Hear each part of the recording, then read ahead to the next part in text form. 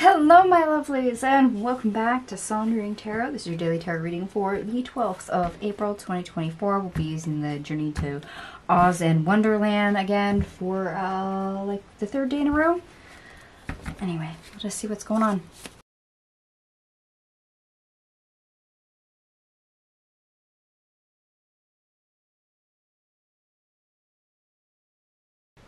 Alright my lovelies, all your cards are on the table. We do have 5 major arcanas and we have 2 synchronicities showing up. We have 333, 888, so you might be seeing those throughout the day. Anyway, the best part of your day, we start out with the 8 of Swords, the 4 of Wands, the 8 of Wands, the Lovers reversed, the 2 of Wands reversed, and the 10 of Cups. I like this because you go from being restricted, being stuck, and you see movement, you disconnect from being stuck. And it's like full steam ahead.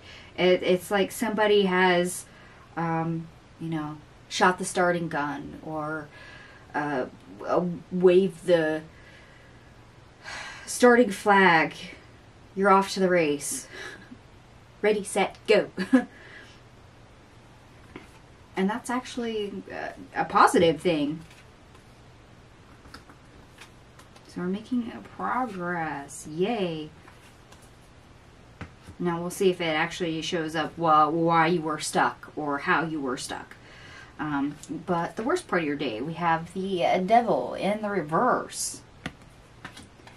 The Queen of Pentacles in the reverse. And the 2 of Pentacles. Okay. That's interesting.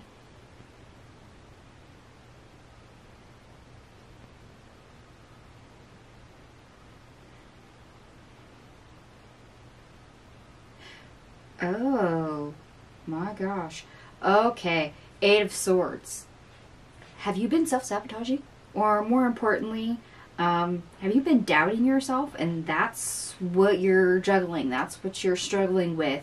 It's not so much that you are physically stuck, but you've self-imposed kind of restriction for you not to move forward, not to get the beneficial gain. So you've internally been, you know, back and forth on this. Self-doubt, self-pity, self-restriction, self-limitation. Oh, okay. So the only one that's stopping you is you. Or at least that's the way it feels. And you might still be dealing with that, contending with that. But it feels like there's an opportunity for a change, hence you moving forward. So we'll see if that's decisions, etc. So your obstacle, or how to get over your obstacle. We start out with the Magician. It's a good way to start out. We have the 8 of Pentacles, the 7 of Pentacles, the Page of Wands, the 3 of Wands in the reverse, the 9 of Cups in the reverse, the 7 of Wands, the 6 of Wands, the 9 of Wands in the reverse, Justice, the Empress, the 3 of Pentacles, the Knight of Pentacles in the reverse, the Knight of Cups in the reverse, and the 4 of Pentacles in the reverse. Yeah, you're able to create and forge a new path forward to where your efforts are not in vain. You're actually full steam ahead, ready, set, go. You know, you're off to the races. Whereas before, you were not able to see that. You were not able to execute that. Or you've had, you know, moments where you've not been able to do that, despite your attempts to do so. But you're going to be met with success at some point during the day, without having to overtax yourself, simply because you've shifted the energy. Cause and effect, people. Cause and effect. Like I said, you've literally built this bridge, this path through. Why? Is because you've released and let go of the negativity, the self-doubt, the self-limitations.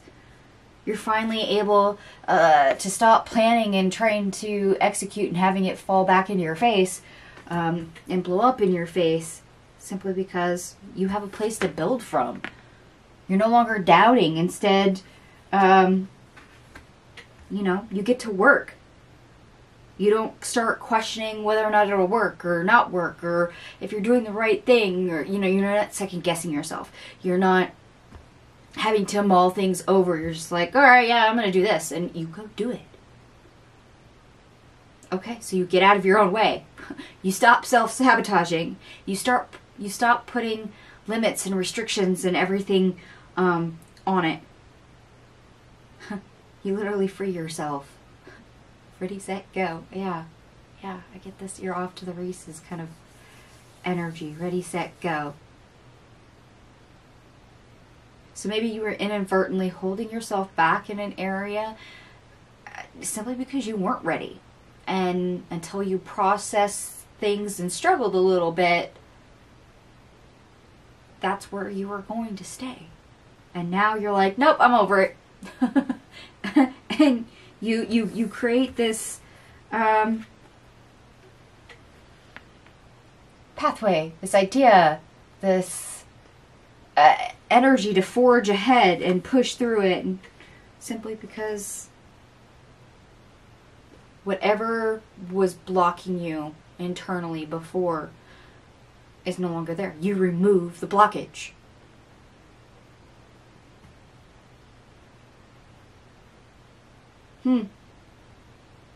Well, all right.